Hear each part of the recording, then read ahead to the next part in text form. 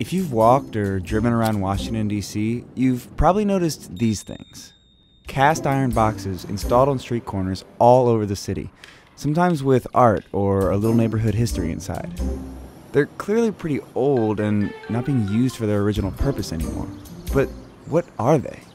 And why are they everywhere?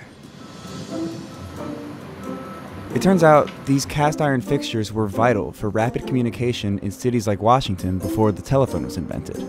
They're fire and police call boxes, and they're really old. Some of the original fireboxes, like this one in DC's Cleveland Park, even date back to the 1860s. You can tell the original ones by their harp shape. By 1890, the Gamewell Fire Alarm Telegraph Company had installed callbox systems in 500 American cities.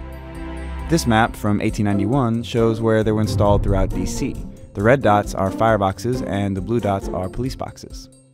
If you saw a fire in your own house or on the block, you could run down to the corner and pull the fire alarm key. It was a telegraph system. A huge network of underground cables connected every box in the city to the central alarm center. There is a fire alarm box in every block of the great city. The number that the box would tap out matched a location on a giant map, so the fire department was able to pretty quickly figure out where to send fire engines. It could be nothing serious. It could be a false alarm. The police boxes worked a bit differently than the fire boxes. They came a little later and had an oval shape. They were initially intended just for policemen doing their rounds. They would have to go to a call box every maybe 4 or 5 blocks to let police headquarters know that everything was calm in their district. Like the fire boxes, the police boxes had numbers corresponding to their location, and police stations expected to hear from their officers on patrol from a different box at scheduled times. Officers would check in and say all is well, or they could use the box to call for backup or receive updated orders for their patrol area. Using the call box system, the Metropolitan Police Department was able to keep track of their officers throughout the city before the invention of two-way radio. Technology eventually caught up though. More people got phones in their homes, and the 911 system was invented in the 1970s to link the fire and police departments. The boxes slowly lost their purpose, but they're not totally obsolete just yet.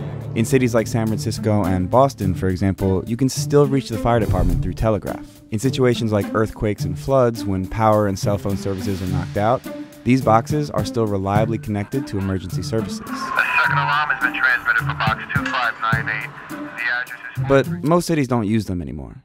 Here in DC, the call boxes were abandoned in the late 70s. And they were just kind of left in place because it was cheaper and easier just to leave them in place. And then people just kind of forgot about them. They took off the boxes themselves that had the little telephone in it. So it just kind of looked like a little blank piece of Victoriana street furniture that a lot of people had no idea what that was. But that changed in 2000, when members of the nonprofit Cultural Tourism DC founded a project called Art on Call. They gave city officials a cheaper and more creative way to deal with the iron relics. Turn them into art.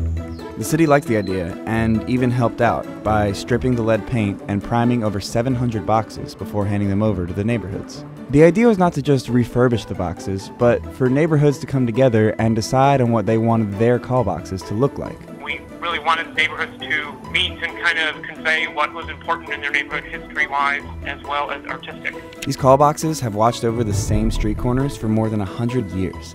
And even though they're not saving lives anymore, they continue to serve their communities as carriers of culture and local history.